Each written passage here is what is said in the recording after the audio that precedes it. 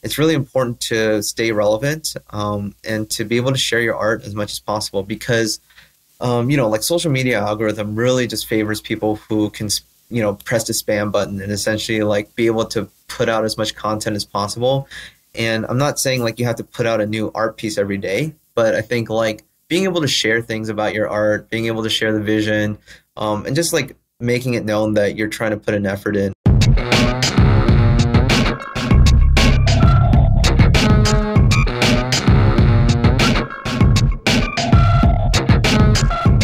Hi, everyone. This is Sam, NFT Stats on Twitter, and I'm here in our LA office about to go to Marfa to be at that event. But stop by the office first. For the task at hand, today we have a conversation with Grant Yoon. Grant is one of the most iconic artists in Web3. He has a very simplistic, nostalgic feel in his art and really brings beauty to everyday life. He says that in a world where everyone wants to travel and be somewhere else, he likes to remind people that there's a lot of intrigue and beauty in the mundane wherever you are in a given moment. His work also just has a ton of momentum right now. Last week, he sold a piece on Sotheby's. The estimated price was $38,000. It ended up selling for almost $90,000. So really just a lot of attention focused on him. He also is really one of the absolute best at the business of NFTs. And some of the topics we talk about are: how do you build relationships with collectors? How do you build a profile on social media? How do you release work at the right cadence to keep value to what you do? I think he really puts on a masterclass, and that's a lot of what we go over. And then lastly, Grant's just a man of many talents. He's a med student right now. He also is a breakdancer. Just has a lot going on. And a bit of what we talk about is how he uses those aspects of his life to make him a better NFT artist. I thought this was a really fun conversation. I hope you enjoy it. This is Sam, NFT Stats. I'm here with Grant Yoon, and Grant is just on fire right now. He had a big Sotheby's auction result about a week ago. He's got a Avant Art drop coming up, but I think that this is kind of at the end of what's been a just incredibly successful couple of years. So really excited to have you here, Grant. Welcome. Thanks for having me. Why don't you just start by giving? I mean, I think what's so unique about your work is that you're in a space where everything's there's a lot of noise, there's a lot of attention seeking. You just create really simple art that reflects everyday life really well. Like how would you describe your art? In a nutshell, my art is really focused on trying to translate emotions. I know I talked about this prior and potentially some other interviews I've done, but my art is really focused on kind of being able to translate emotions from one person to another. And so when I create my art, my art is really focused on kind of reality and my personal experiences. So of course, I have a series on the Midwest, which you can see right behind me. I have a series on California and Japan and kind of the Northeast. And these are all kind of places I've been in real life, places I lived in.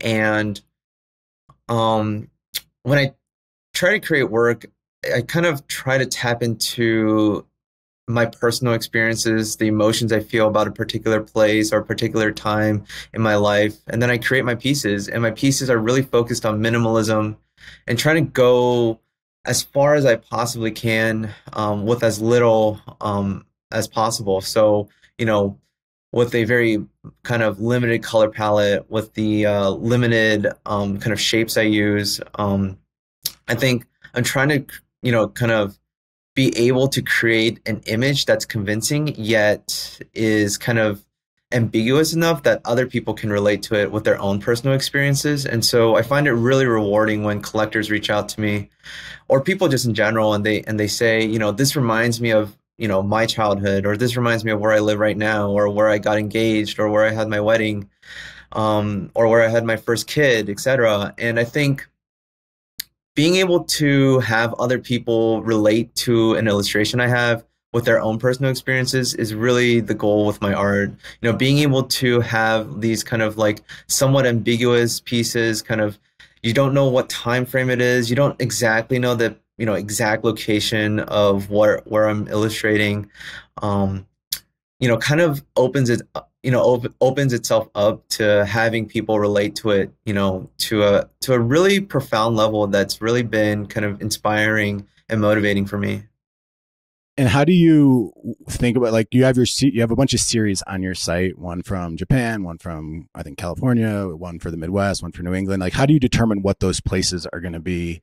Are they places you personally go? Have you been everywhere that you've kind of tried to embody in your art? Or yeah, how do you make those decisions? Yeah, so in terms of the series, definitely I've lived in. So I spent a year or two in Connecticut a couple years back. I live in Wisconsin right now. I grew up in California, and I spent part of my childhood in between Korea, visiting Japan a lot. And so all of these are really like personal to me. All these places that I've lived in are personal to me, and the series that I create are personal. Yet like I mentioned before, the pieces, like the illustrations themselves specifically, are quite ambiguous. And so there's no particular location, I would say, that each illustration is based off of. Besides a few, of course, like I do have a piece that showcases kind of the Golden Gate Bridge, and that's pretty obvious where that is. And then there's like a couple pieces here and there. Like for example, this one is kind of based off of this church that I drove by in Paoli, Wisconsin, which is like 20 minutes south of Madison, Wisconsin, a little bit north of New Glarus. And I just noticed that there was this beautiful church just kind of like in the middle of this just farmland. And coming from California, and growing up there for essentially 18 years of my life before I started college in Wisconsin, when I moved to Wisconsin, I was like genuinely shocked at the landscape and how different things were. You know, you could see as far as the eye can see. Things are flat. There's so much farmland. And I know a lot of people complain about it, and it's like, oh, it's so mundane and et cetera. But for me, it was really kind of this moment where I was able to kind of grasp and kind of digest all the changes that were going around me in my life, and kind of, you know, this new place that I am. And so to me, it was a really inspiring moment to kind of come to a different location. And I think that's kind of the joy I have in creating these series, because I'm able to showcase kind of different landscapes, different themes through my series. And where did you grow up again? Like, where in California? Yeah, I grew up in mostly in the Bay Area. So, you know, between like, for anyone who actually knows like the cities in the Bay Area, so like San Jose, Santa Clara, Cupertino, Saratoga, we're just kind of South Bay. Okay, right on. I mean, one of the things I noticed in your work, and I've in a prior life, I was really into photography, and I had a similar approach, which was go into places and try to like kind of make the mundane and the everyday life there look really interesting, and or not even really, just bring out the beauty in it, because there's that beauty. But at the same time, as a traveler, you see these other places in this really unique way, you know. And I feel like with some of your work, I see that it is mundane, but it's also seen in this way that someone who is new to the place might just appreciate that beauty in a way that maybe someone who's lived there their whole life just kind of doesn't notice as much. Is that a fair theme, or is that kind of different from how you experience it? No, I mean, I think that's a fair statement. Thanks for the kind words. I think really the pieces I create aren't supposed to be super like attractive or eye-opening. I think the whole point of my art really is to show that, you know, kind of explore the themes of the grass is always greener. I think a lot of people always talk about, you know, I need to go on vacation to this place or this location. People from Wisconsin, I know, want to go to California. People from California want to move out of the city, to a more kind of like rural area. And I think just my art really highlights that no matter where you live, you shouldn't take it for granted. And everywhere you live, there's like so much beauty around you. It just takes someone, whether it's like myself or a photographer or anyone, to like show you that where you're living is just as beautiful as the place you want to go. Yeah, no, it's I feel like there's just this nostalgia of some ways when you're in the city and you see these rural pictures, it's just, or these rural images and illustrations, there's such a nostalgia around that.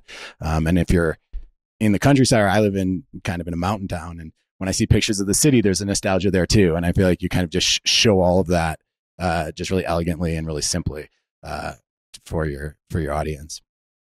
Thanks. So let's talk a little bit about the Sotheby's sale, just because it's pretty timely. You know, how did, so basically you put a piece, or you were commissioned by, how did you generally work with Sotheby's? Who approached you? How did that go? Yeah, so actually NFT Asia reached out to me. I know I met the folks at NFT Asia at NFT NYC last year, where they had their gallery with Super Chief, where they highlighted some of the artists from Asia in a physical gallery. So I got to meet actually one of the curators there, Clara. I got to meet Siobhan, who's part of NFT Asia, and basically the whole team. So I haven't talked to them too much, but like I do keep in contact with them, and then they reached out to me. Um, like a couple weeks or a few weeks before the Sotheby's sale or the Sotheby's auction, and they were like, we were asked by Sotheby's to curate 4 artists for a show in Hong Kong, and you were one of those artists that we picked, and so it was quite a quick turnover because I think when they reached out to me, they were like, we need the art within like 10 days or something. Luckily, I had something ready to go, but yeah, it was essentially through some of the friends I had at NFT Asia who were kind of helping curate for Sotheby's and the digital art fair in Hong Kong. And when you have a big event like that, how do you decide which piece you want to put on? There's a lot of little details that went into thinking about what piece I wanted. For example, I noticed when I went to NFT Asia's, oh, sorry, when I went to the digital art fairs page from 2021, I noticed a lot of their displays were horizontal. And so I wanted something that was probably horizontal. And I knew that a lot of displays, like display technology hasn't caught up to how we should be displaying art. And so I noticed that a lot of displays, sorry, are still 9 by 16. And so I wanted to make sure that if it was vertical or if it was horizontal, I still had a 9 by 16 aspect ratio. And so I'd already been kind of illustrating in 9 by 16 just to kind of compensate for the lag, kind of for that discrepancy in display technology. So I kind of narrowed it down to a horizontal piece that was 9 by 16, and then I realized that this is kind of a piece that's going to be displayed in Asia. So I wanted to use my Life in Japan series. And then I knew that at the time, that piece that I was ready to, kind of send to Sotheby's, got some attention, and a lot of collectors reached out to me prior wanting that piece. And so I thought to myself, this would be the perfect piece to kind of just throw in there, get some attention, kind of is relatable to the people who live kind of in Asia, and also kind of is able to use the displays there to the maximum potential. Do you feel like within your work that you have a sense of what's going to sell well? Like what's going to get good prices? Does the market surprise you, or do you feel like you're starting to get a sense for what works and what doesn't? I think typically I tend to know what pieces are probably going to be more popular than others. But I will say, there have been surprises and there have been some caveats. For example, I never expected Kazomo to buy the GN piece that I minted. I never wanted to mint that, actually. Never planned on it. I didn't think that personally it was like the strongest composition I had. But Kazomo told me that he wanted it.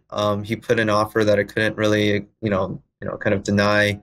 And also, the fact that he wanted it really, convinced me to mint it. So yeah, there are some caveats, but for the most part, I think I am quite confident in, what's going to sell and what's good.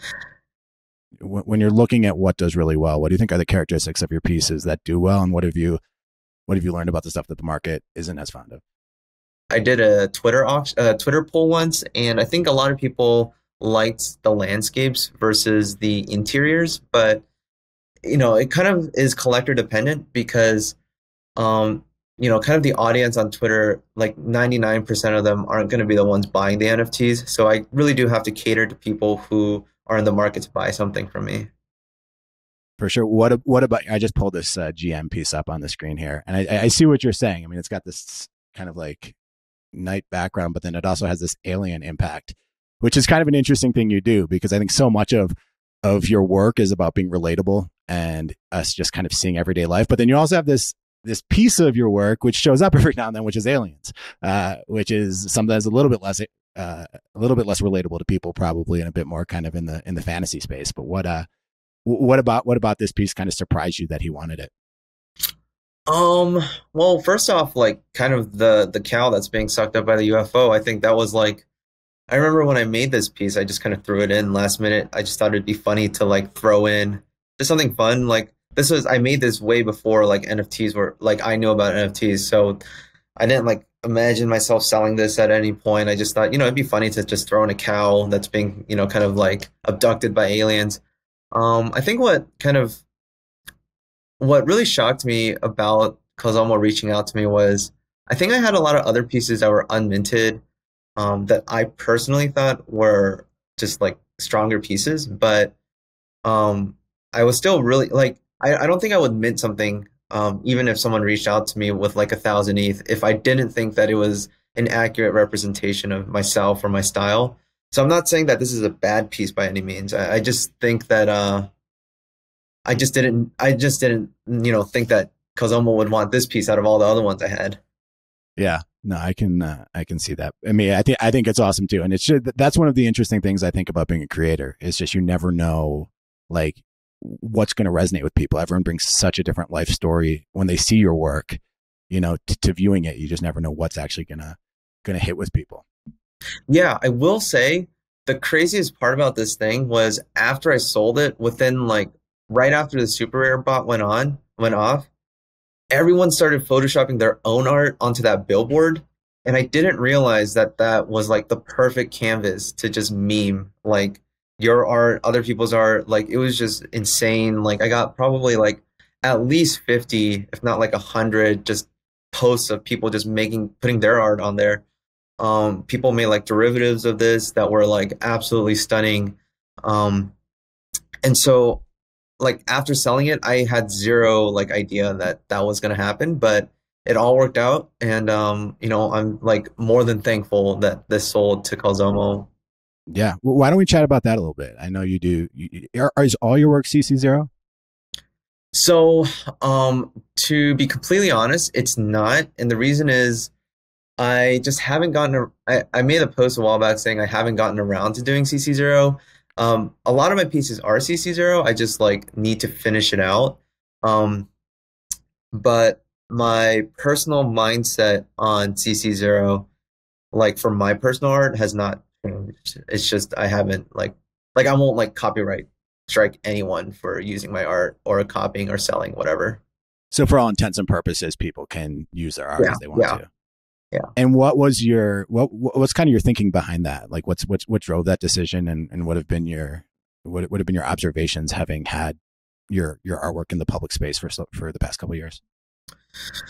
So the reason I went CC0 is because when I was first illustrating long before NFTs, my whole goal was to share my art as much as possible. I remember people would ask me for prints and such, and I would just charge them just enough to break even to print and ship it to them. I've never really been about trying to make as much money off of my art as humanly possible. I think I just wanted to share my vision, and I was just really humbled that people were willing to want something from me. I think that's slightly changed now that like my art has become like a serious kind of career trajectory for me. But despite that, I think still coming into NFTs, I still realize that it's really important to be able to share your vision and to not in a sense gatekeep, your vision and your work. But I completely respect other people's decisions to not CCO and to, strike people down with copyright, because I do understand that it is a living that artists, like the art that you have, is essentially your living as an artist. And people put a lot of work into their art, and so they should be entitled to whatever they want to do with their art, and how they go about conducting, whether people want to share it, copy it, derive it, or whatever. But to me, I think knowing that, back a few years ago, I was happy making several $100s a year off of my art. I still think about that essentially every day. And I know that the whole purpose of my art is to be able to share it with as much people as possible. And I think the repercussions of that have been actually really positive for me. And I know that that might not be the case for everyone, but for me in particular, I would say me being able to just kind of let people do whatever they want with my art. They could even, like print it. I mean, like and sell it.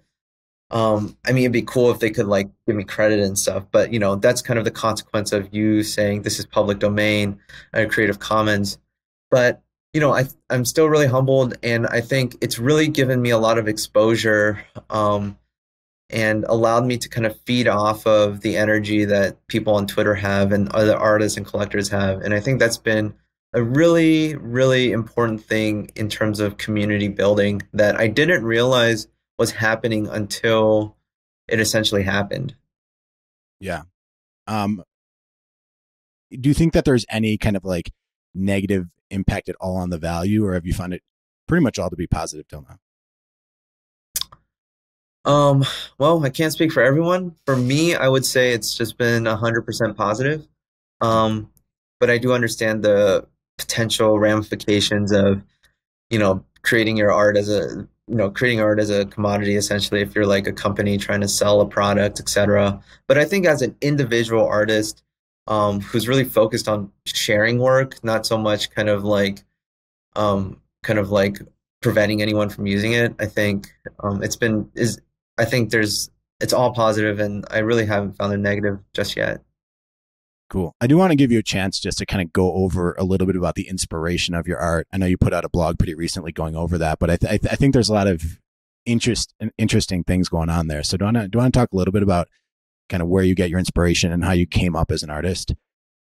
Yeah. I don't know if you wanted to pull that blog up on that screen you're sharing, but it might be a I little actually bit useful. grabbed some of the I grabbed some of the images from it, so you Oh, can okay. kind of you can kind of I Cool, can pull cool. up. Yeah. Yeah, so I think just like a very, very brief, early kind of childhood things. I grew up, my mom and my aunt both have a master's in art. They're art teachers. They were art teachers. I think they were painters and sculptors. Well, I know they were both painters. I think they both did sculpting as well. But anyways, they had their masters in art, and both of them helped raise me alongside my dad. But my dad was an engineer, and I think being a mechanical engineer that he was, it was just so cool to see all these little diagrams he would bring from work, you know, all these little sketches and blueprints, whatever, you know, engineers do. But it was really cool. And I think that just all of that, just living within kind of a household of artists, inspired me to be an artist very early on. And so I always kind of was that random kid in school that would just draw like nonstop. But I didn't really take it seriously until college. So in college, I, you know, was like in this anthropology class, had to make a logo. So I brought up PowerPoint, like I mentioned in the blog. I opened up PowerPoint because I had no other idea of how to, you know, kind of illustrate digitally. So I took the shapes tool, you know, you can take like the square and the circle, whatever, and I just literally like laid them on top of one another in one gigantic layer since, you know, PowerPoint doesn't have layers. And then I just used a gradient tool and I tried to like match the colors together and, you know, create these convincing kind of images that you see right here. Actually, um, all of those three were illustrated on PowerPoint. And then, you know, that happened for a few years. And then one day I was like, okay, I'm going to move to Adobe Illustrator. So I didn't watch a tutorial or anything. I just like literally just like sat down, like created a random illustration. And that illustration I used that for an application for like a scholarship at my school. And like the next month, they told me that I won that scholarship. And so I had a whole art exhibit for myself, kind of with the other contestants. And as I walked through kind of the entire gallery, I realized that like all of those artists were like art students, they were design students. And I was essentially like the only person that was like a STEM major, that was like a biochemistry major. And I realized at that moment that like I probably should be taking my art more seriously. And so that's kind of when I really began to look deep into what my inspirations were, really kind of learn about the artists, and the art that I wanted to kind of learn about and be inspired about. And so there's a museum at UW-Madison where I went called the Chazen Art Museum. It's actually an amazing art gallery. It's like a world-class gallery. Permanent collection, has like everything from Warhol to Frankenthaler, and of course to Ed Ruscha, as you see on the screen. And Ed Ruscha's standardization, I think, really was kind of the foundation for what inspires me as an artist. I think being able to use Ed Ruscha, being able to use those, really kind of sharp shapes, very subtle colors, very, minimal color palette, and yet able to showcase such a powerful image, I think, is what inspired me the most. And then I later on talk about how I went to the Whitney Art Museum in Manhattan. I saw a ton of pieces, but the one that really stuck out to me was the Midnight Rite of Paul Revere.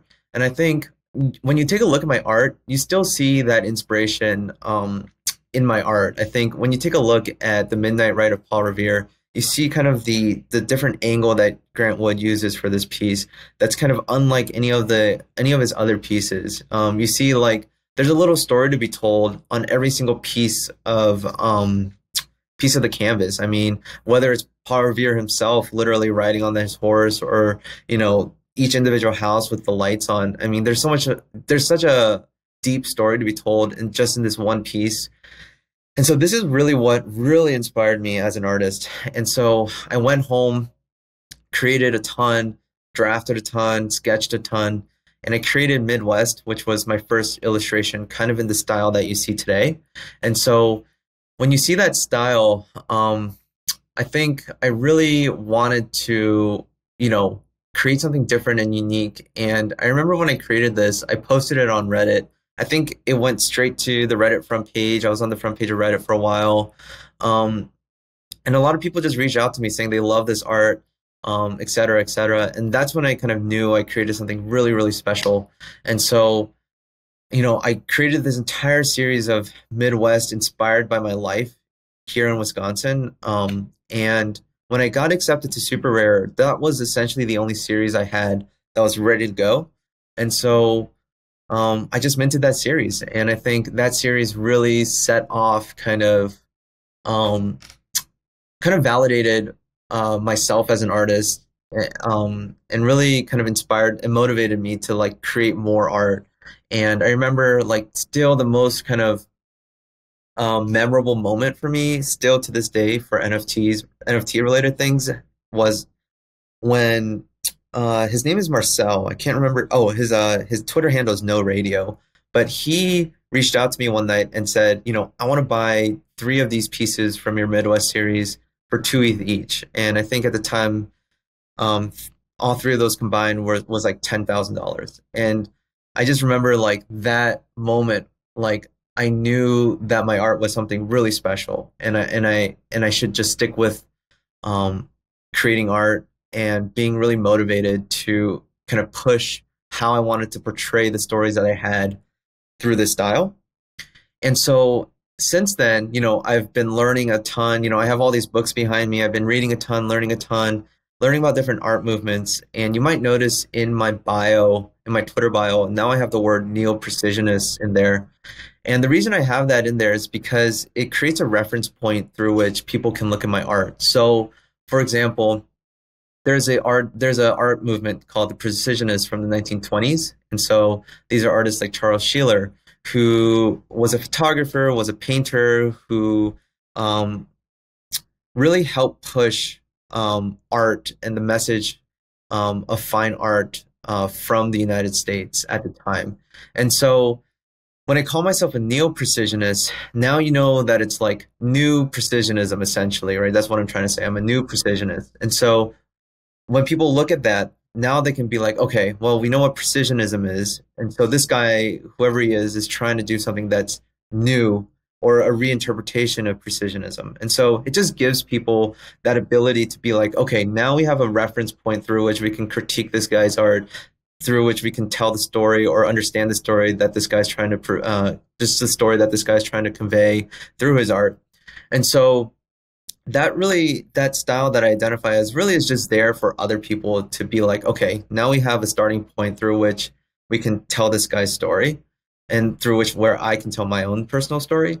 And so, that's kind of why I have that in my bio. But, there's a ton of different inspirations for me. Like, in the blog post, I talk about video gaming. I think video gaming and world building through video games has been such an important part of my life. whether it's Minecraft or Sims or Pokemon or, all those N64, GameCube, Game Boy Advance games, PS2 games. I think all of those really kind of inspired me, both kind of consciously and subconsciously. And so, yeah, my art is really kind of a culmination between my personal experiences where I've lived, the things that inspired me as a little kid, which were probably for the most part video games, and then like as an adult, just like trying to be proactive and learn about art movements and artists and fine art artists and etc.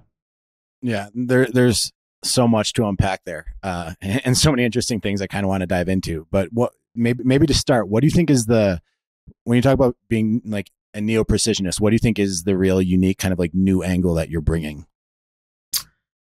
I think the new angle that I'm bringing, that I think a lot of people are bringing to whatever art style, is being digital. I think by being digital, we're able to do things that have just never been done before. Just, things as simple as being vector. I think being a vector artist, quote unquote, you're able to, kind of shrink your image as much as possible. You're able to expand your image to an indefinite amount without pixelating it.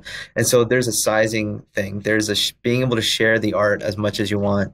But in terms of just like the concepts behind neo-precisionism, I think why I use that word really is because of how much of a connection I had when I learned about the precisionists, and is specifically Charles Sheeler. And I think it's because Charles Sheeler was also was known for being a very well-established photographer. And I think a lot of my art is based on photography. I use a lot of references from photographs that I personally take, and just from like my personal kind of like life experiences, etc. And I think being able to show something based off of a photograph, but changing it up to the point where it no longer looks anywhere like a photograph, I think is something that I really relate to from artists back then, like all the realist artists, even like Edward Hopper, or even like Hockney today. It's like it kind of looks real, but the style is so unique that that it's a painting, that it's a specific artist. And so, I mean, there's a lot of different things I think that really I can relate to. Yeah, let's see, I'm pulling this up here on the screen, but I think this is this one here feels like such a good example where you have a photograph and you can see you can clearly see what you're getting at from that photograph in this image, but also, taking a photograph of that location, and it's just an industrial location, and making it look interesting is very, very difficult. But to kind of take the inspiration from that and then turn it into what you've done, it's very freeing, I would think. Thanks. Yeah. I mean, I would have to agree. I think a lot of my art, I love kind of like challenging myself to try to approach how to create a composition that's very interesting and that doesn't look the same all the time. I think there's a really big difference between having a style and having a piece that you illustrate over and over again. And I can't even, like, to be honest with you, I can't think of an artist off the top of my head. But, even if I could, I wouldn't like mention any names. But, there's artists out there who create the same illustration essentially over and over again. And I'm not necessarily saying that's a bad thing, but I am saying that I think my style is definitely is quote unquote definitely a style where I can portray and illustrate like an infinite range of things, and still you look back and who the artist is because of the way I illustrate. Yeah, and I think the other thing you do so well is you do kind of go. I'm just kind of going over a few. Going over a few of the pieces that you have, but like when I look over it, I see some pieces like this where it's just a truck looking up, and to me, like I look at that, I'm like, that is very like a very mundane scene, and you're clearly using lines and just using and geometry to make it seem interesting. And then there are other pieces where it really does feel like a very nostalgic piece, like a cowboy on a frontier, or I mean sometimes even just like rolling farm hills, or a cool picture of like, or a cool illustration of New York buildings that just gives you that feeling of being in New York that some of us kind of miss when we're outside. So yeah, I feel like there is like a real diversity in the way you go from simplicity to nostalgia, and even like the ones in Japan where the ones in Japan where they're like, if you're from Japan, those are very, very basic scenes, but then there's like a starry night in the background. And I think that starry night suddenly just gives you this feeling, this really evocative feeling of being at the edge of town, and kind of, and that just brings in kind of a human experience that I think people long for in some ways. Yeah, I think I've never like taken an art class. I've never read a book about how to build a composition or how to use colors. I think it's hard for me to say if I pride myself in that, but I definitely do think like keeping myself away from like these kind of lectures or these books or these lessons that people have about how to build a composition, how to use colors, I think is very freeing, because I'm not able, I don't have any like subconscious constraints. I can just like illustrate to how I want. And so when I create a composition, I kind of just like throw the basics in, and then I'll continuously add little details. Like for example, in this piece, the last thing I added were the stars, and I knew like the moment I threw the stars in, it like you mentioned, it like completely changed the composition. But even before that, I would like try to figure out which one of these houses needs lights and which ones don't, and which windows don't need lights. Like which cans should be red in the vending machine. And it was just like, it's just a lot of my art, and I'm sure a lot of other artists too, it's just a lot of experimenting and seeing how you personally feel. There's really no like set, guideline, I would say, that people should be following. Like, it's not like, okay, I mean, like, for example, like the rule of thirds in photography, right?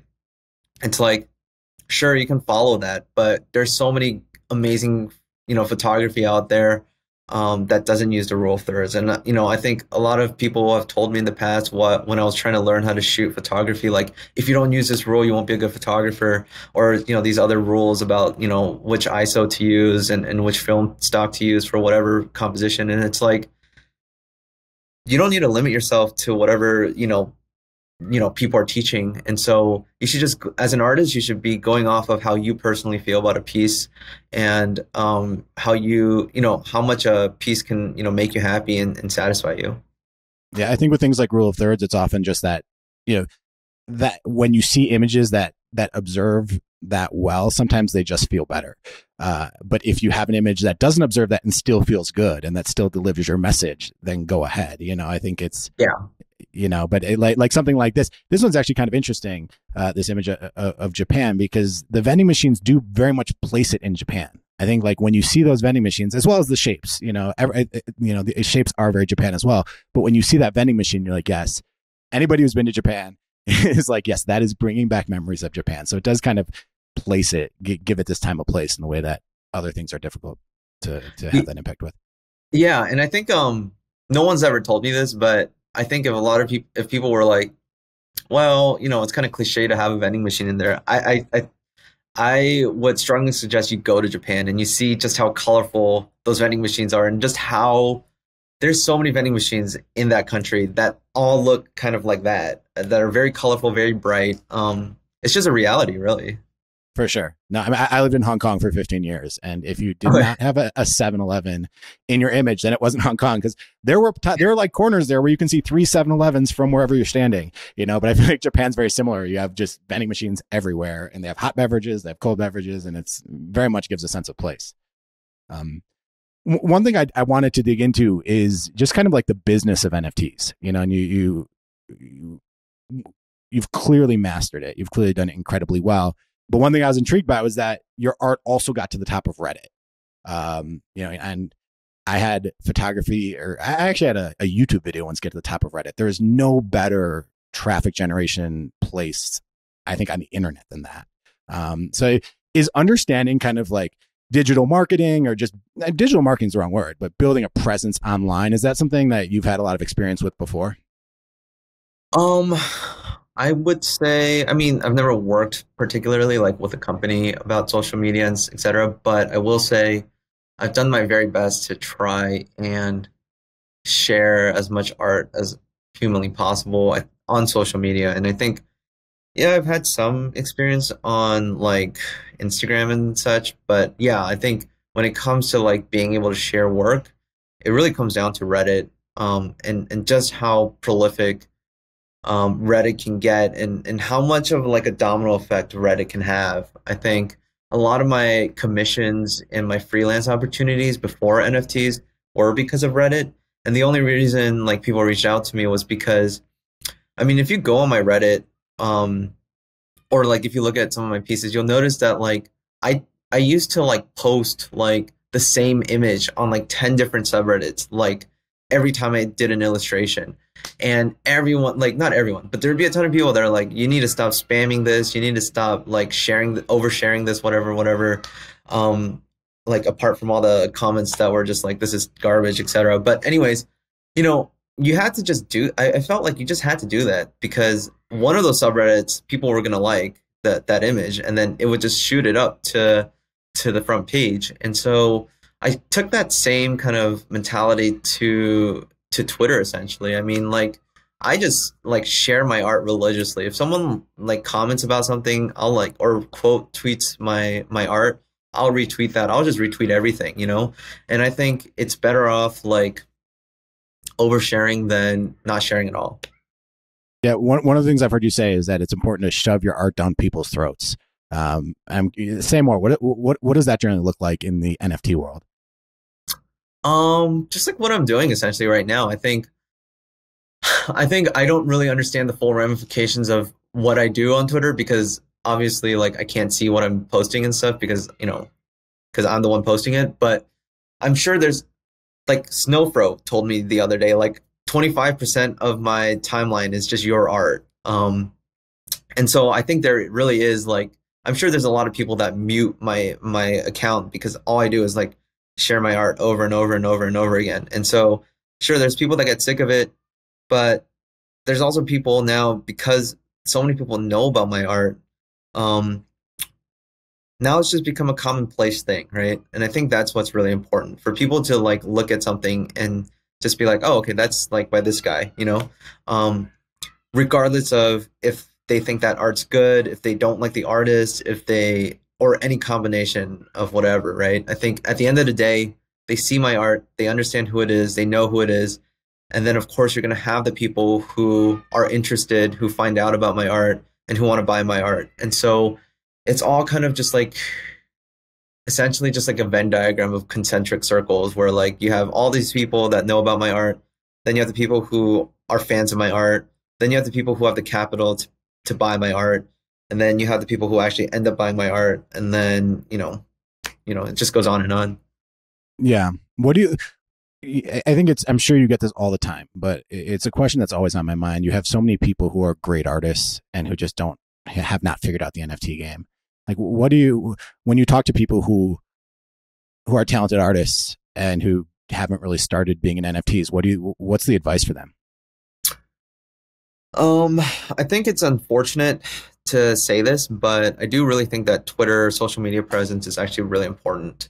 I think the reason why it's so important is because a lot of the collectors who are NFT kind of art collectors aren't collectors of like physical art.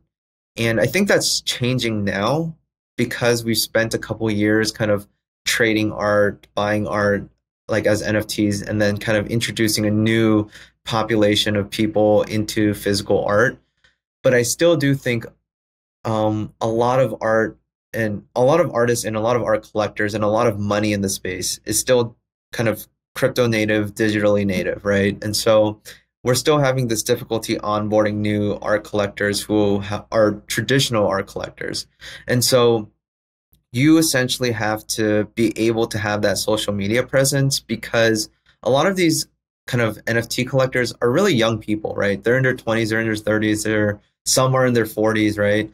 Very rarely any older than that. And so a lot of people are very attuned to, how to use Twitter, how to use all these platforms. And I think it's really important to stay relevant and to be able to share your art as much as possible because, like social media algorithm really just favors people who can, press the spam button and essentially like be able to put out as much content as possible. And I'm not saying like you have to put out a new art piece every day, but I think like being able to share things about your art, being able to share the vision, and just like making it known that you're trying to put an effort in, I think actually goes quite a far, it does go the distance, I think, even if it's like subconscious for people. I think just like me scrolling, kind of on my subreddit, on my Twitter, and just seeing like, I don't know, like squiggles every day, like that just like triggers me to like share more about squiggles. Even if like it's just like the sales bot or something, or some random person posting a graph about how like art blocks is like taking off in the past couple of days, so I think it really is important to have a social media to be able to just like kind of unfiltered, just kind of throw everything that you have to say on Twitter, because it doesn't really operate like Instagram. It doesn't really operate like Facebook. It really is just like a flood of just thoughts that you're supposed to just share on Twitter. Yeah, I mean, I love this. I mean, it just feels like a very clear lesson here from you, at least from your experience, is just don't be afraid to just put a lot out there and like be your biggest advocate, particularly in the beginning. And, just, yeah, don't be too worried. It's almost like being worried and being afraid of spamming people is kind of what is, it's a pretty big barrier for people. And it's a natural emotion, but if you can get over it, it sounds like in your case, at least, it served you very well. How would you break down when you're thinking about your own success, kind of relative importance of the art, community building, social media marketing, kind of sales, as in just like literally being in people's DMs, who you think could buy, like when you talk about that small tier of people who are actually willing to pay a lot of ETH for your work, like how would you kind of break those down in terms of importance?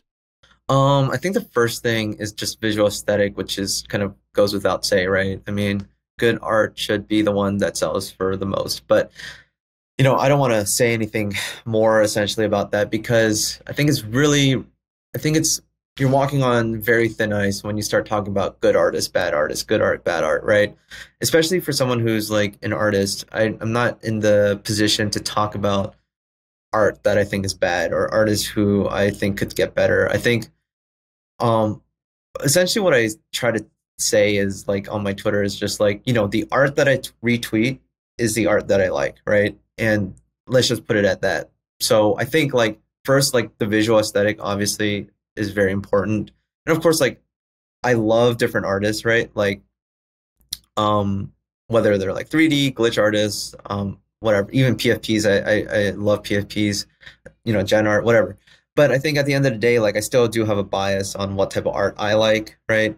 So what my definition of good art is probably different from what your definition is different from someone else. So I think the art itself has to be good. And I'm not gonna like set a criteria or whatever about what that means. But yeah, so aesthetics definitely, but also like I mentioned, like the social media thing. So I think it's really important to connect with a lot of collectors, and to be able to talk to them and be able to like it doesn't necessarily have to come down to you talking to people after they buy your art, right? It's like talking to people who make comments on your art, who retweet your art, who follow you back, who and then of course the people who actually are interested in buying. And so a lot of artists ask me like, how can I've actually had this conversation several times within the past like month or two. A lot of artists ask me like, how can I get more people to buy my art? And how do you go about like talking to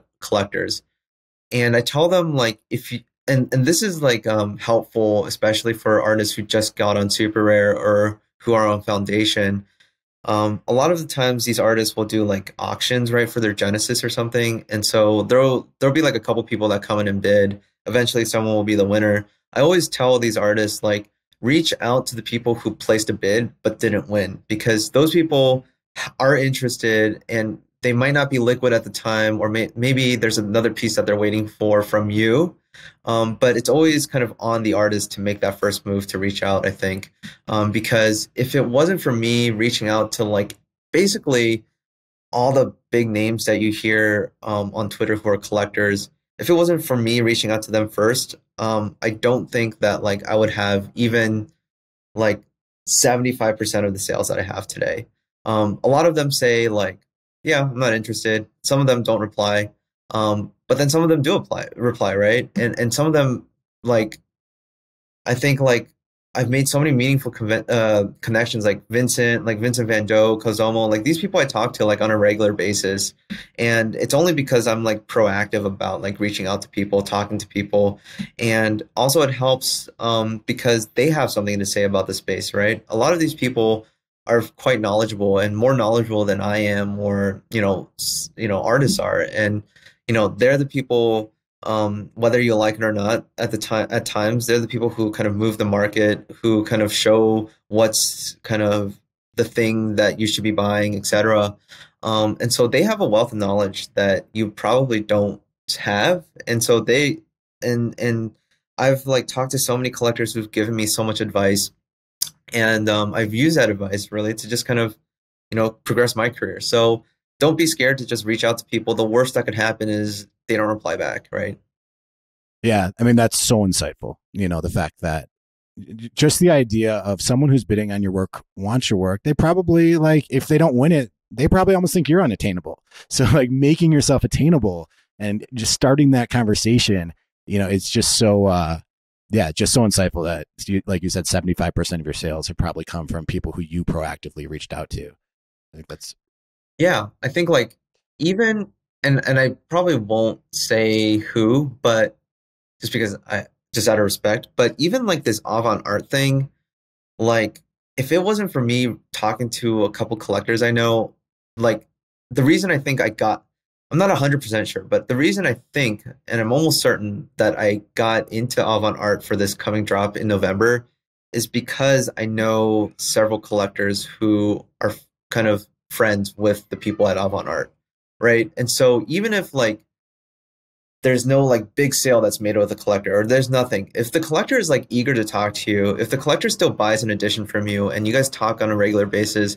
there's a lot of people who have connections to, you know, kind of outside art related things, right? Things that aren't just NFT Web3 related, right? Like this avant art thing. And there's so many art platforms right now that are looking to try to find a way into NFTs, right? And so I think for me, like on avant art, I'll be, like along with 6 and 5 and Sarah, and Tyler Hobbs, and Ness Graphics. I think we're like some of the first NFT artists on that platform, right?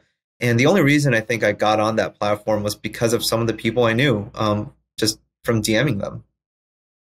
I just think there is this reality in our space, and it's probably, I don't know the art world as well as the NFT world, but just, marketing, social media, and everyone's like, I hate to say it, but this is just the world we live in. It's like sales, it's direct one-on-one relationships, it's knowing the Reddit game, knowing the Twitter game, and then also having like amazing art that's consistent and uniquely yours. Like, and I think you've clearly done all of those so well. One thing that, another thing I'm always just super interested in and kind of curious your take on is kind of this trade-off between dilution and kind of building out your supply and and getting more and more work out there. And I'm curious kind of how you think about that trade-off. It was kind of, I tweeted once something about more about the PFP space, but about how the sets that have done well recently have only had 2,000 NFTs, and a lot of people from the normal world, like I had a Wall Street Journal economist quote tweet me and say, wow, NFT people are learning, about supply and demand.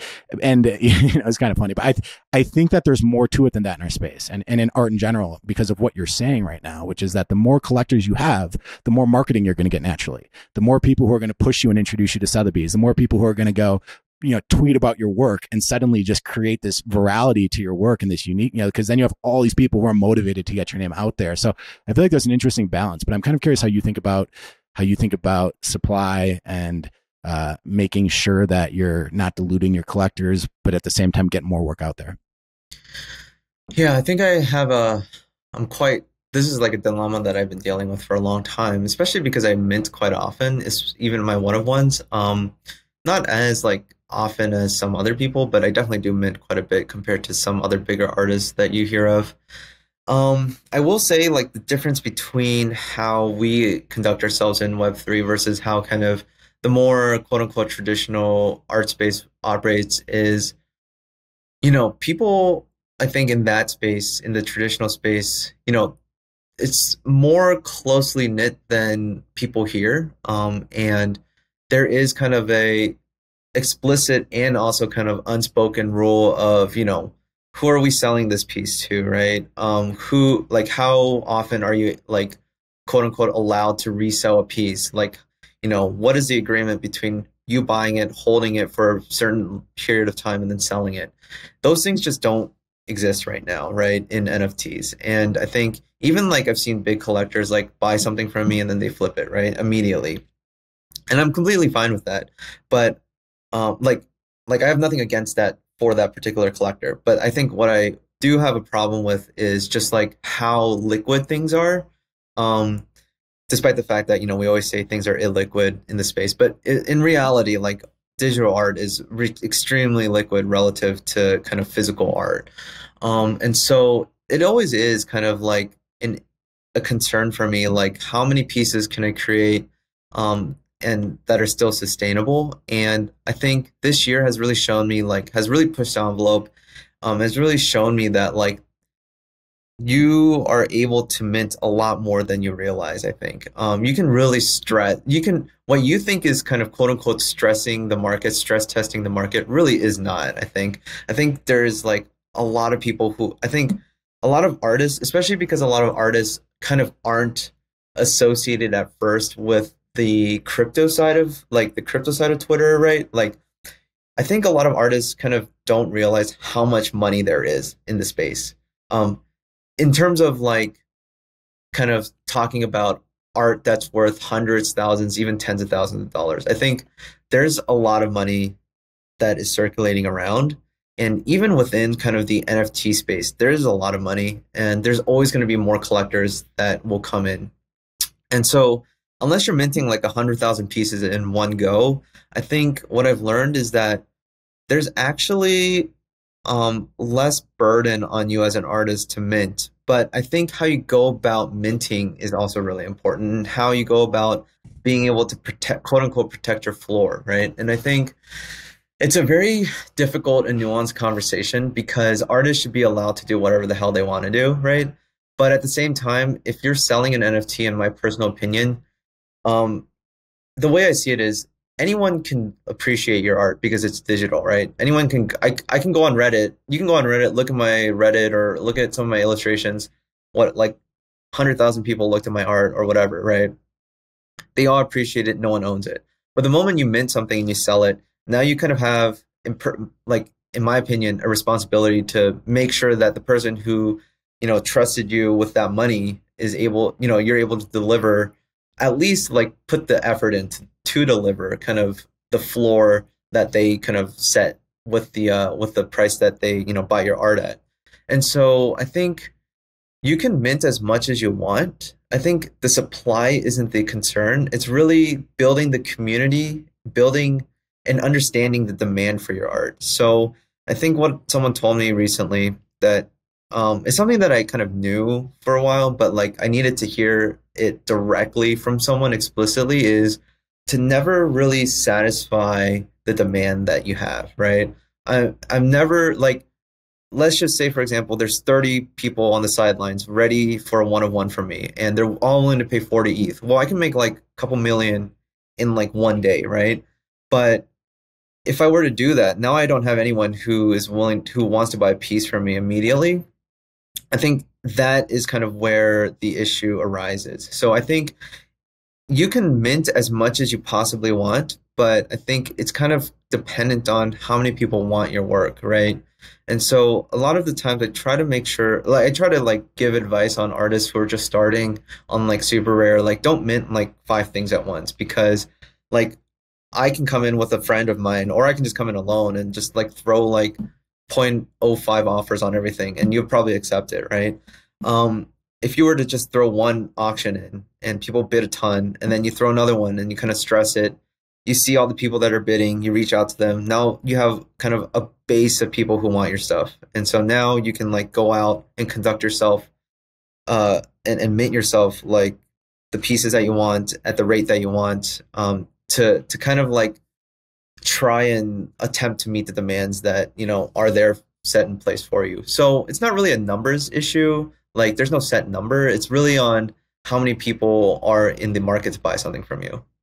Yeah, I think that concept of it's maintaining people's anticipation and maintain people's FOMO. It's such a the last thing you ever want to do is make it so there's no more FOMO. Like everyone who's got it has got it, and and then suddenly you start showing weakness in the marketplace. And again, anyone can do what they want. And I don't think I'm just trying to dig into what works.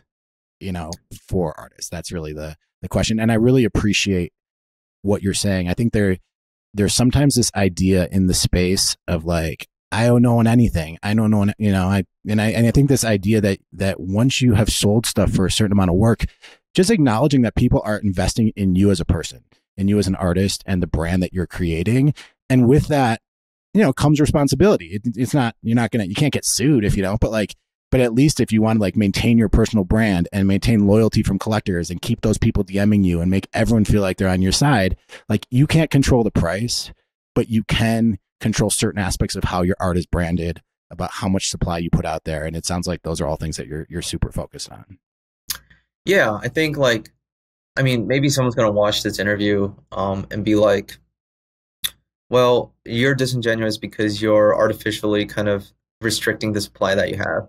But to me, I think the reason I do these things is because I'm trying to make sure that, like I mentioned, I have a responsibility to uphold for the people who bought my work, right?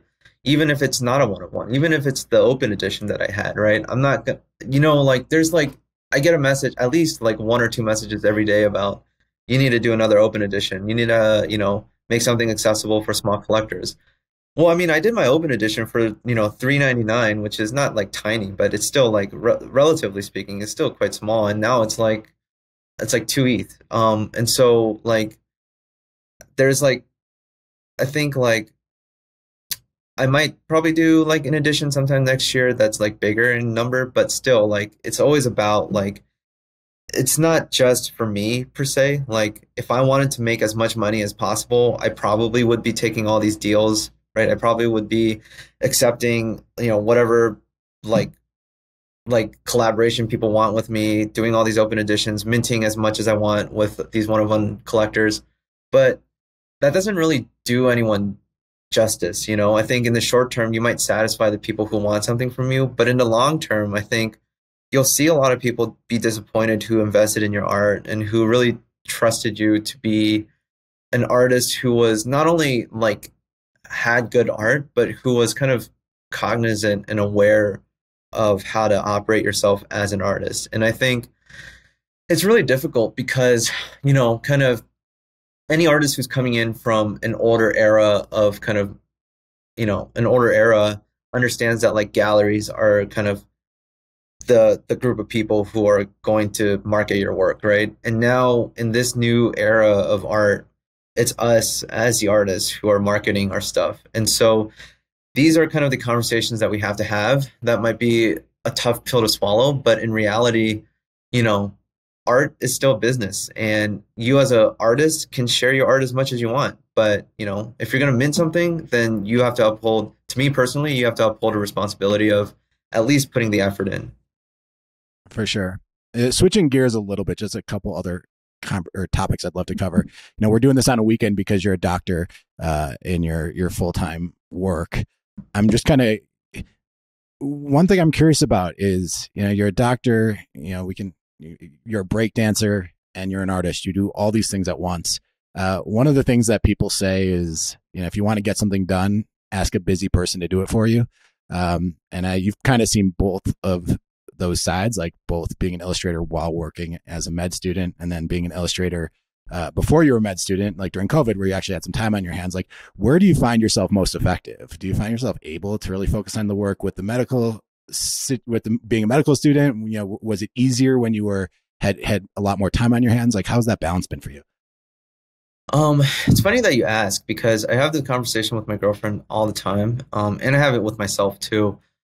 When I am on break for school, or when I finish this huge hurdle that I have to get past in medical school, that's kind of the worst time for me to illustrate. For some reason, once the gears kind of slow down on things outside of art, for some reason the motivation just absolutely plummets, and I can't get myself to illustrate or anything. I mean, I can get myself to illustrate, but the motivation just is not there. The motivation is highest when I have a ton of deadlines outside of art that just like I'm super busy. I got to do all these different things. And I think like having this artificial kind of pressure put on my like limited amount of time I have every single day kind of just pushes me to like be more efficient and multitask and etc. And when I don't have that pressure, for some reason, I just don't have that motivation. And so I always tell like people, like even if I for some reason I don't become a doctor after medical school, I'll probably still do a job that like keeps me in a routine kind of just keeps me in a routine, right? Wake up every day, have to go to work, or wake up every day for something, and have these deadlines just to keep myself motivated.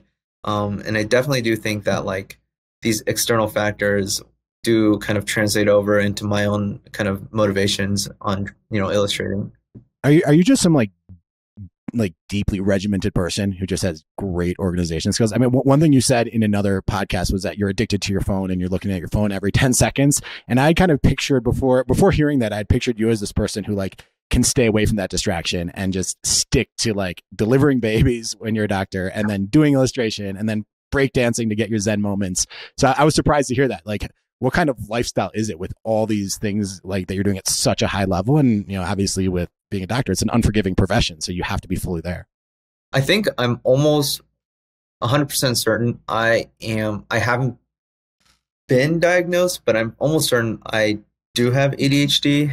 I think like learning more about the diagnosis just as a medical student, looking back at my childhood, looking back at like all the times I went to the doctor for being hyperactive, having like absolutely no attention span as a little kid, like I could totally go to a psychiatrist right now and probably make that diagnosis. And so I think like for me, it's just all about like constantly being distracted is what really is why I'm like the way I am. So I'm like trying to study for whatever, for medical school. Like 2 minutes in, I'm on my phone, I'm on Twitter, back to studying, back on my phone. I'm like, it's really hard for me to keep a planner that's like consistent, right? Everything's just kind of in my head, all these calendar things. It's just like really hard for me to stay focused on one particular thing. Even if I'm like taking an exam, like if I have to sit through an hour of an exam, it's just almost impossible. But, and so, yeah, I think like really it's just like me finding a way to utilize my inability to focus to the maximum potential where I'm able to just like quote unquote multitask, where I essentially just kind of like hop from one activity to the other, just over and over and over. Yeah, I think that like 90% of people in NFTs have some form of ADD. Like if the full population's like 20%, we're definitely 90% as a group. Yeah. It's just there's something about, but yeah, I think ADD people have this crazy ability to focus too when there's a project that you are very, very focused on and intent on. Like it can be very hard if there's a lot going on to kind of, but once you're like, I'm drawing, or in my case, like I'm taking photos, like, and editing them, like that can be an all out like effort there. You've mentioned breakdancing, and I think people who see your Instagram just see that you're like a top breakdancer, have been a top breakdancer in the world. And one of the things you've talked about there is this idea that people really respect kind of IP a little bit more, that there's this sense of IP is maybe the wrong word, but that's an art form and that people really have to be original. And if you copy other people's moves, that's shunned. Is that accurate with, am I listening to kind of what you've said in other podcasts correctly there? That's like a really important thing in kind of in like music, I feel like dance music, like if you're a dancer or a musician, I think copy, like as like for example, like you hear a bunch of things about like Drake like biting or copying someone else's flow or style, or these artists or these rappers, copying someone else's style, etc.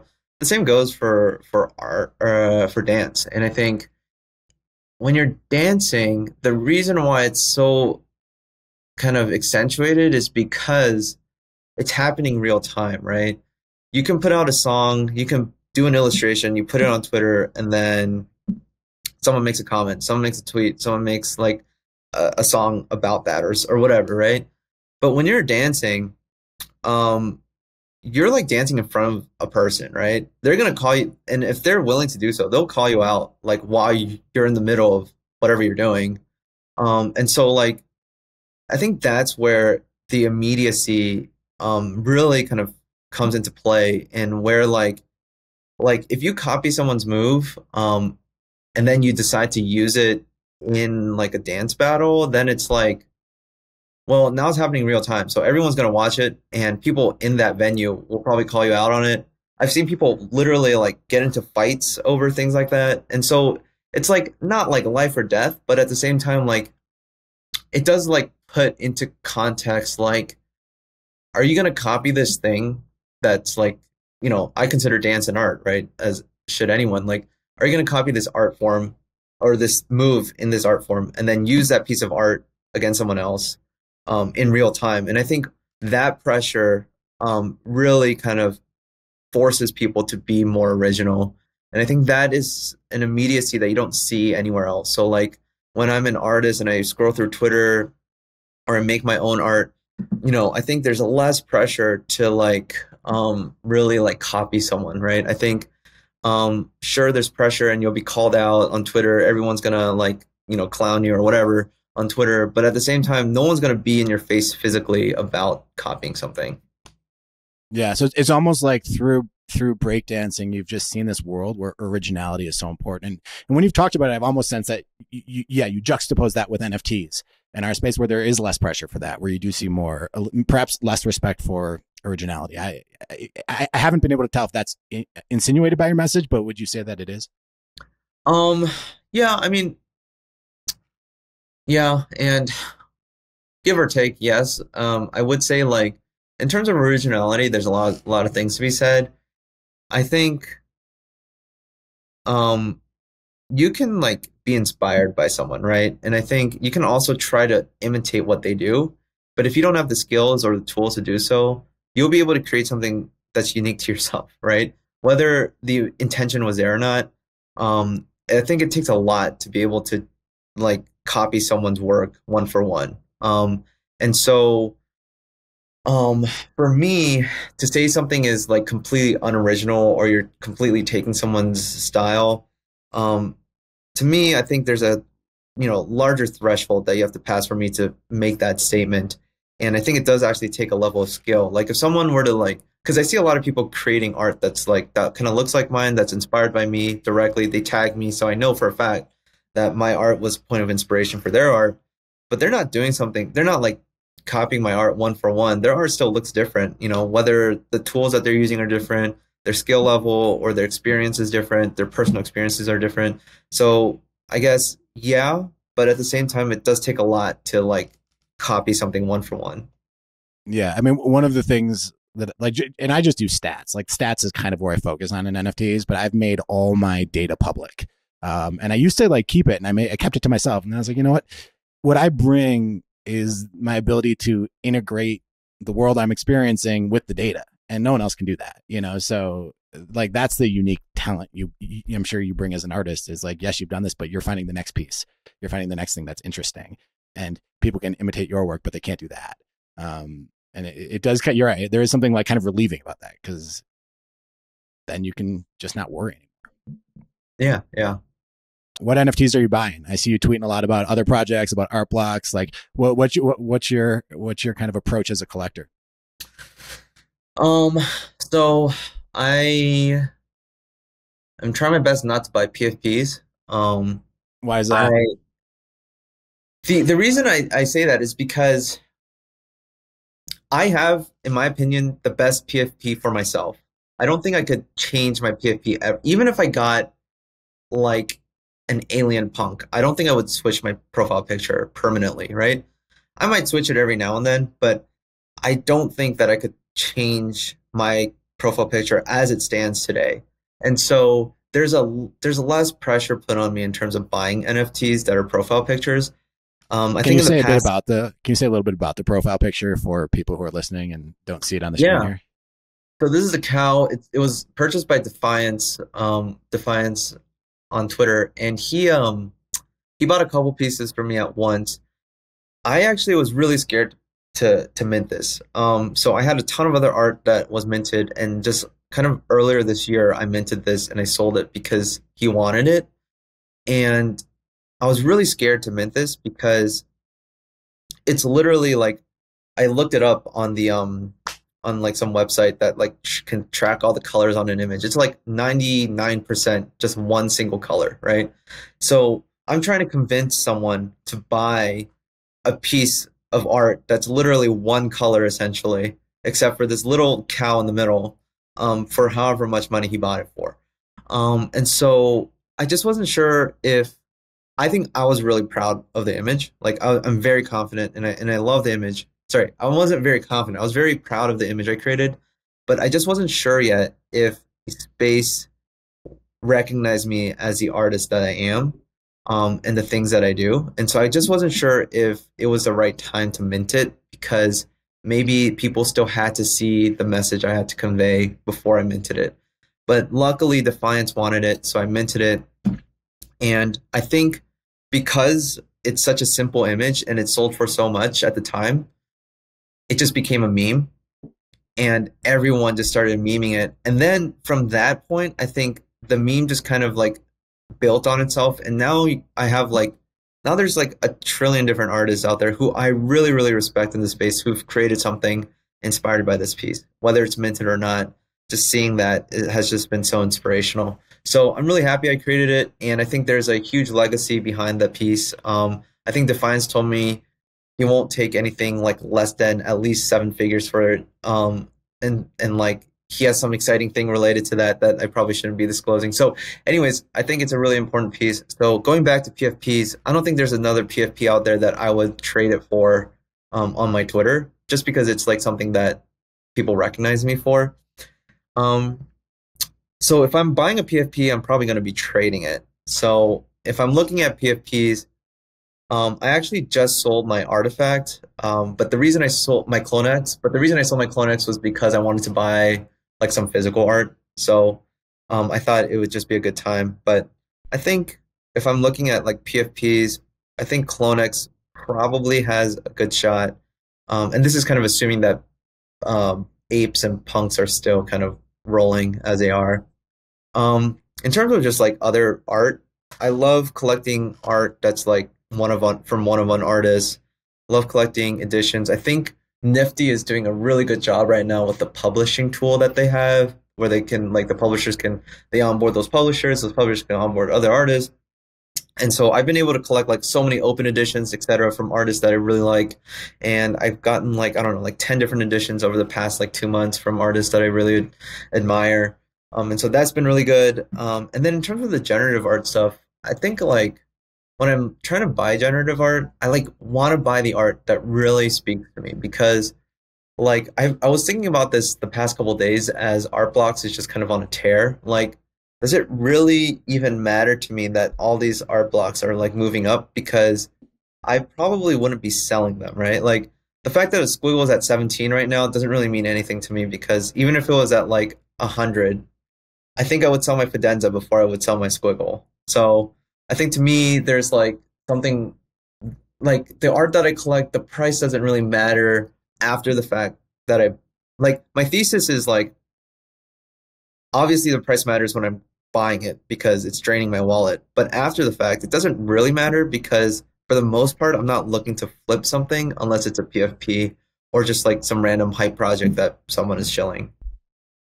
Got it. Yeah. So it's a fair bit of art blocks that you feel connection with, kind of staying away from the PFPs and then some open editions and other one-of-one artists you like. Yeah, I think the true potential for generative art has yet to be seen. And there's just so much onboarding that has to happen from just the art world, the overarching art world. And I think a couple people talked about this, like Art Pleb talked about this, but I really do believe like the first thing to be like really highlighted is generative art. There's just so much of a message to be told with generative art, things on chain, that you don't really see anywhere else. Yeah. Well, and it's also just a medium that's just new to our space. Like you just can't have it without NFTs. And I think there's a little bit of that with yours. Like yours obviously can make physicals, and you can tell from my background I love physicals, and I'm almost more interested. Like, when I buy NFTs, the first thing I do is get a print made. But I still think yours feels right looking at it digitally. Like there's just something about that it feels very digitally native. And I don't know. I haven't seen a physical print, but do you agree about that? Um, yeah, I'll try to keep it short, but yeah, I think like I'm very proud of being a digitally native artist. I don't think like I would change a thing if I could go back, had all the resources I wanted. But when I first started, actually, I think I did want to be a painter, but I just didn't have the means to do so. And so I create art that like when I'm trying to display art, I would actually prefer it if it was physical, like a print or something. So while I'm like 100% proud of being a digital artist, wouldn't change even if I went back. I still like trying to explore how to display things. I think, like I mentioned before, display technology is like so far behind. Like, for example, like I've been thinking about this a ton. Like if we had like something like a Kindle that's like not backlit, right? Just a Kindle, and then we can like display like images on that where you no longer have something backlit, but you can actually just light it like externally. I think that would be super cool. And so yeah, I think like I'm proud to be a digital artist, but I love like sharing my art in print form. Yeah, if I do ever buy and own one of your pieces, I will kind of come after you, figure out how we can get a print made, because I do think I also just moved into a house, so just have a lot of walls to fill. Oh, congrats. Thank you. I know it'd be cool to. I think it'd be cool to see how that would work. One thing I should never do is say last question, because I always have one more. So I'm gonna ask one more question. One of the themes, and I'm just kind of curious your take. One of my themes that, as like someone who analyzes data, I'm really interested in is momentum in NFTs, and I feel like what is it about art that's moving, that's trading, where the price is going higher versus other stuff. And I guess I'm curious, like when you look back at your career as an NFT artist, what are the moments where like you just picked up momentum? Like I'm sure you just started with super rare and didn't know anybody, and then what were the moments where things kind of changed and your trajectory changed? Yeah, I think this was probably going to be like a piece of advice, I guess people could like learn from, especially because I've just been through it. I think I've had a couple slow periods throughout my career, and obviously I started by selling. I think my first piece went for like zero point 0.4. So obviously I like started like quote unquote humble beginnings, right? I think there's a tiny bit of luck, right? I think there is a bit of luck. People will find your art. People who are willing to buy will find your art, will buy your art, etc. But then I think if you're an artist who sold a couple things here and there and you're not selling anymore, etc., I think it's really on you to restart that momentum. And the way you do that I've seen artists do it before, the way I've seen it done myself actually earlier this year, like in February of this year, right, is to just lower your prices, to make to compromise essentially, right? I think prices should never go up, as everyone says, right? It's never just up. But at the same time, a lot of people put a lot of pride in their floor, what their last piece sold for, etc., whether it's conscious or subconscious. So being able, if you're not selling for a while, being able to just compromise, right? Whether it's, I'll do this OTC with you, send you 2 NFTs for the price of one.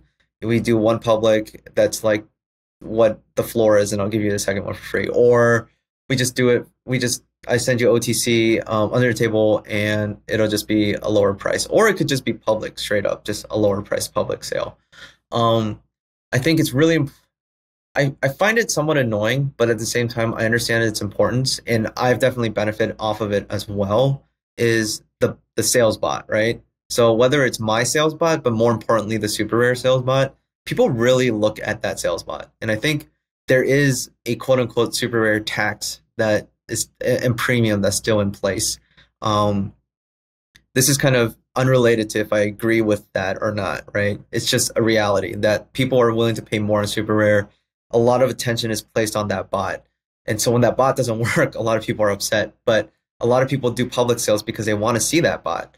And so So making a compromise and even making a sale that is not as high as you want it to be, but still making it public on the Superior Bot.